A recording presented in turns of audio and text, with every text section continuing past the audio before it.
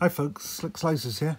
Last time out we looked at this fairly basic Otter messer, which is kind of the sort of bottom of the range with a fairly plain sort of wood, stainless steel bolsters, stainless steel liners and so forth.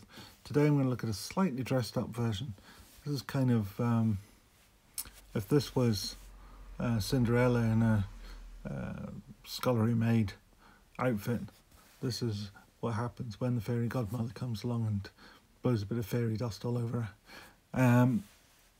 So that was a good working knife, nothing wrong with it. This is too. I mean, I would still say this is a knife that you would put in your pocket and carry. It's not a super special collector's edition knife. It's a nice bit of wood, nice bit of grain in it and so on. But similar, maybe slightly better than the Arthur Wright basic knives, but it's it's a nice bit of wood. Looks good. Certainly be happy to carry that. Unlike the basic version, we've got brass pins and we've got these sculpted bolsters, which is a feature I really like. I'd like to see more of that on more knives.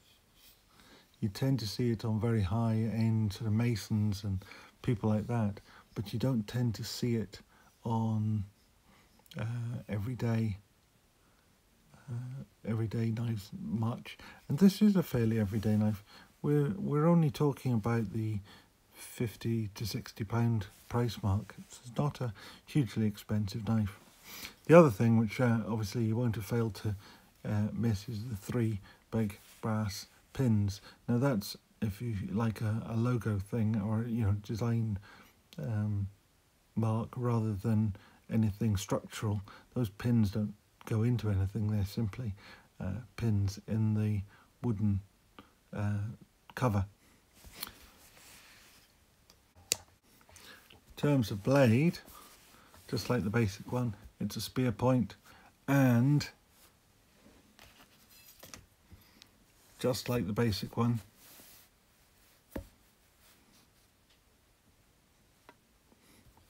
for those of us in the UK, it suffers the same issues. The blade is sort of 3 3/8, cutting edge 3 1/8. You know, you could almost argue it's legal, but it's not. It definitely isn't. It's just at least a 1/16, if not an 1/8, over the 3-inch cutting edge in the UK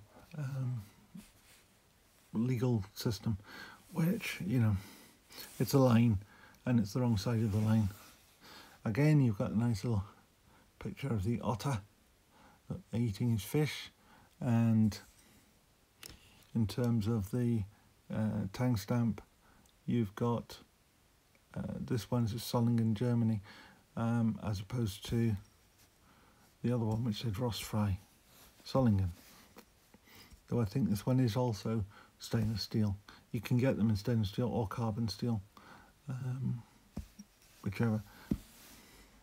Again, we've still got stainless steel liners, but this is just a really nice knife.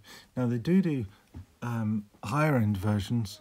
There's one called the B knife, which looks I don't think it has the sculpted bolsters, but I could be wrong on that. But it has a hexagonal shield on it instead of the pins, with a picture of a bee on it, hence the bee knife. And it comes in some nice woods, like pear wood, and I can't think what the others are. There's a choice of 3 really, really nice woods, and they come in a bit more expensive. They're more like the sort of £100 mark. So, you've got the basic version, the mid version, and then you've got the sort of posher ones. And I think there are various other variants on the theme. But I really like this knife, and this would be probably of all the Otters that I've got, this is the one I would most like to be able to carry, because I think it's the most useful. Well, it's no more useful than that one, but it also, at the same time, it offers some degree of style and sophistication to its design, which means it's, you know, sort of pleasing on the eye as well as being a useful working knife. Now, if you like this stuff, please give it a thumbs up. If you would like to see more of these, and there's some more Otters but slightly different ones, then remember to hit the subscription button, and don't forget to ring the bell or you'll not get notifications of other knives coming up. So thank you very much. See you again soon. Bye.